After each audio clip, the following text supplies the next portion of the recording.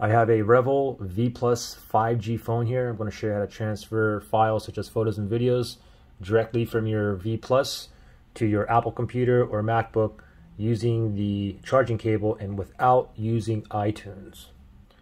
So the easiest way to, in my opinion, to transfer photos and videos to your MacBook computer using your cable. With a MacBook, I mean, first thing you got to do is download this Android file transfer. It's free. You download it, install it once, and once you install it, it's going to be a little Android guy down here, that little robot. And once you have this installed, it's pretty much like a Windows computer, okay? So from now, what you can do is simply just make sure you plug in your USB-A into your Apple computer or your MacBook.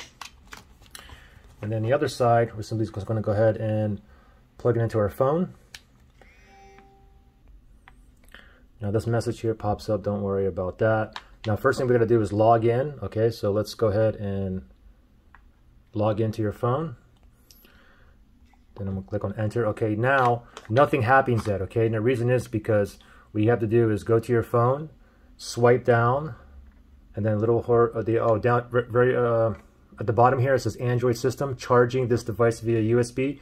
What you want to do is tap on that, and then you want to tap for more options. So tap on that, and now you can see by default it says no data transfer. What you want to do is go up here, click on file transfer, and as soon as I tap on that, voila, this pops up here. Now if this window here doesn't pop up, simply just go back down to the Android guy and just click on it, and it's going to open up, okay?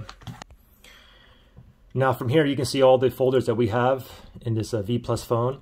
Now under DCIM folder, that's where all your photos and videos that you took in, it gets saved into that DCIM folder. So let's double click on that, and then let's double click on camera, and you can see I have some photos and videos here. I know that they're photos because it has a JPG, a JPEG extension, and I have two movies or videos down here. You can see it's an MP4 extension down here.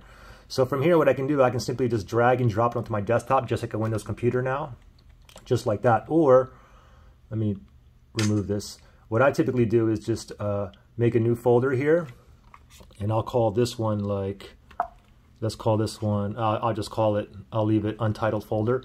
So now you can go ahead and pick and choose what you want, or if you want the whole shebang, I can click up here, hold down shift, click down here, and I can drag and drop all of these photos and videos into this folder called untitled folder. So give it 1 second, here's transferring, and there you go. Now I can go ahead and double click that folder, and you can see all of my photos and videos for my REVVL phone is now on here. So now I can go ahead and put this into my video editor, make some edits and whatnot, and so on. So pretty simple. Any questions or issues, just comment below. Good luck, guys.